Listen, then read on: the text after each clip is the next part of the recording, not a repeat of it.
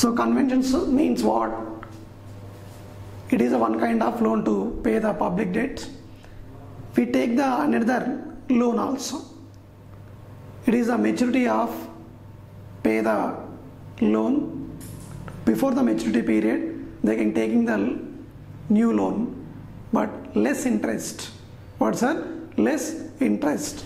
That is to the public sector means convention. Next is additional taxations. Additional taxation.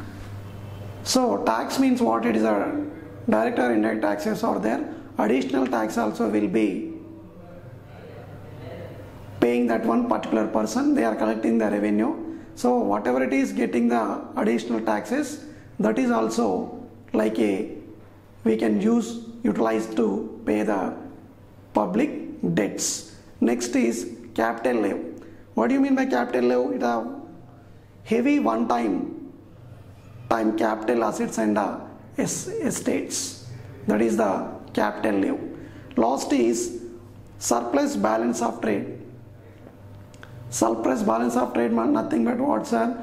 We have that one EXIM. Do you know that EXIM? Export Import.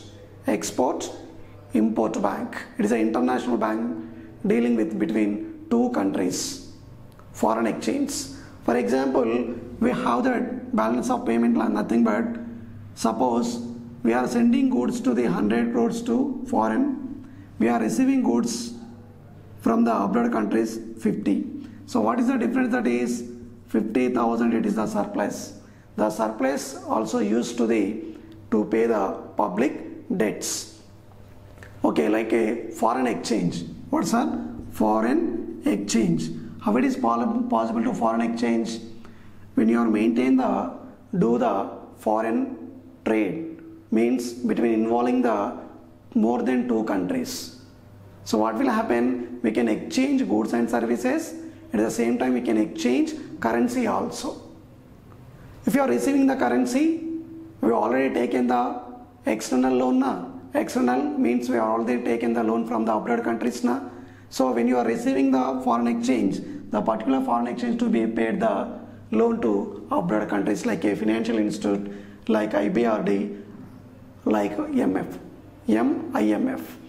These are the things which are things are redemption to the public debts.